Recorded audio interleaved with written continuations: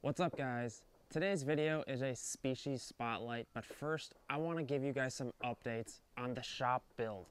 I've decided to go with 4 IBC totes as water storage for the shop. 4 of these IBC totes will roughly be around 1,000 gallons of holding tank water.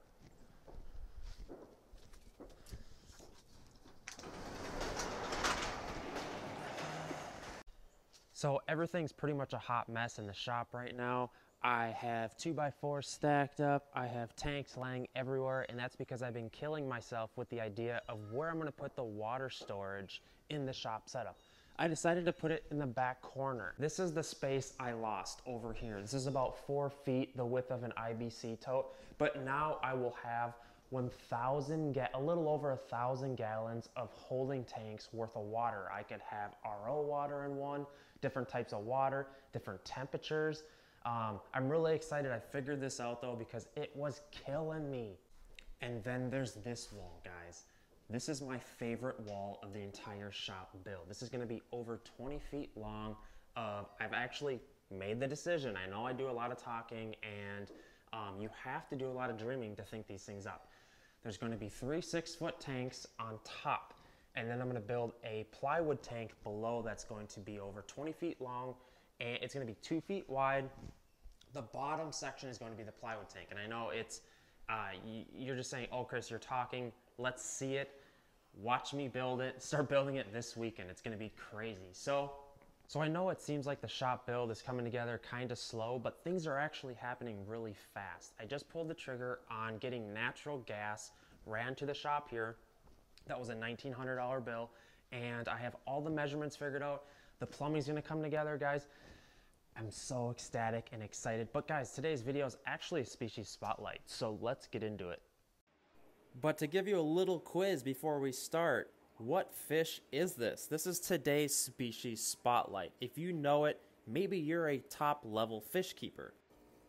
Alright guys, today we're going to be talking about the upside down catfish. Look at this crazy thing. You can see it gets its name from being upside down looking, and it's swimming upside down. A lot of people don't know why this fish is like this. There's not a lot of fish like this, right?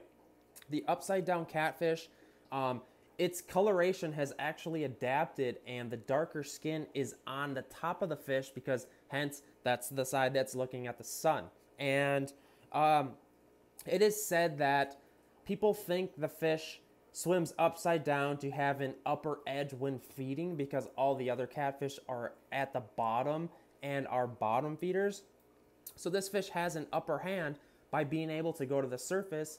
It feeds on crustaceans, insects, also greens. This is an omnivore, so feeding it in your tank is going to be extremely easy. One thing you got to watch out, the synodontis genus has issues getting along with other fish, and especially catfish. People always ask me, can I keep my fish with a pleco? I would say don't keep this with other catfish. Synodontis catfish sometimes have issues and get very territorial. Some people keep them with African cichlids because they're super sturdy in that fashion. It is said that minimum tank size was 22 gallons on some of the care guides. Guys, this is a 6-inch fish at full size. I would say at least a 55, man. Give this fish a little room. Super easy fish to take care of. Make sure, like I always preach with catfish, that they have enough hiding spots and dark places, because catfish get insecure and need some hiding spots, you know, and I argue with people all the time about that. Get them some pipes, get them some dark caves, have enough nighttime, you know, shut off the lights. These guys do a lot of their feeding at night. I don't know if they're completely nocturnal, but it is said that they do most of their feeding at night. Super cool fish. There's not a lot of information in regards to how to breed them. And this is somewhat of an oddball exotic fish. Like, it's been quite some time since I've seen them at one of my local fish stores. Sorry. I'm okay. As Michael's Fisherman would say, I'm okay.